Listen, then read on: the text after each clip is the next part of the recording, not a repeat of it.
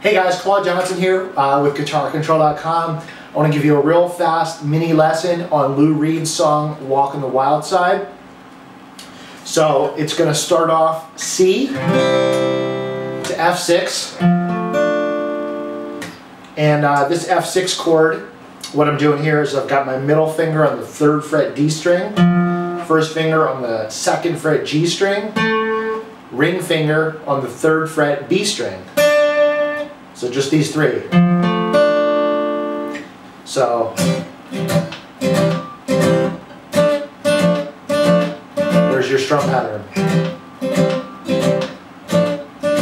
Add the lyrics. Molly came from Miami, from LA. He checked away across the USA.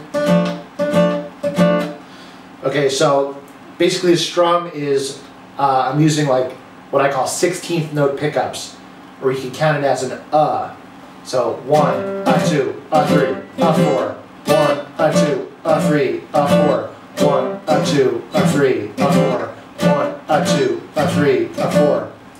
So you're going to go to C to F6 twice, then you'll go C to D, F to D.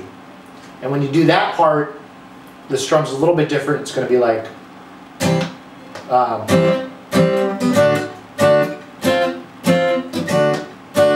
so it's going to be like 1, 2, 3, 4. There's just one in there between the 2 and the 3. 1, 2, 3, 4. 1, 2, 3, 4, and then back to the other part.